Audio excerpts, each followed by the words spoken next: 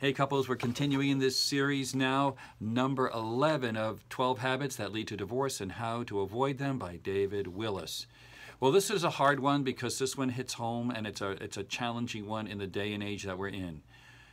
To be able to have pornography, graphic, romantic novels, all those fantasies, those things certainly get in the way of a good marriage as well as an intimate marriage.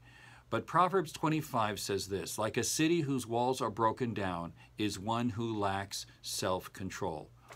All these things, pornography, these romantic novels, these different ways our fantasies are enticed by the enemy, are all choices that we make. They're choices. They're not something that, oh my goodness, how did that happen? We press the button, we follow a lead, we go from one thing to another. All of a sudden, how did I get here? Well, how did you get there? By making the first decision to Google something, or to look a little longer than you should, or open a book and say, oh, what's the big deal? Or watch a movie.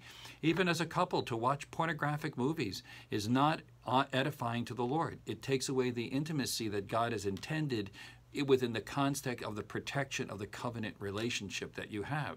So some couples feel like, oh, what's the big deal? We're watching it together. No, we're actually having sex with the people on the screen there, or in that book, or in that writing, or whatever it may be.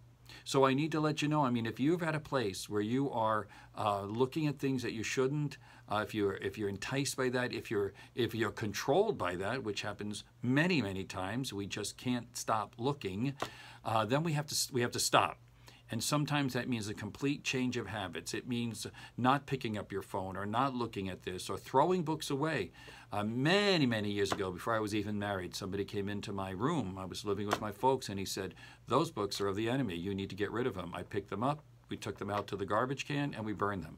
Not that my parents weren't happy about that, but I knew how to clean things out. So clean out anything on your computer, on your screen, anything that is maybe the tipping point for you to go back into looking at pornography, looking at and reading suggestive books, novels, whatever it may be, and then stop. And just stop and say, God, teach me. When I come to that need to look at these things, to investigate these things, show me, renew my mind so I don't follow them anymore. And that will be an incredible place of strength instead of a place of weakness in your marriage. God bless.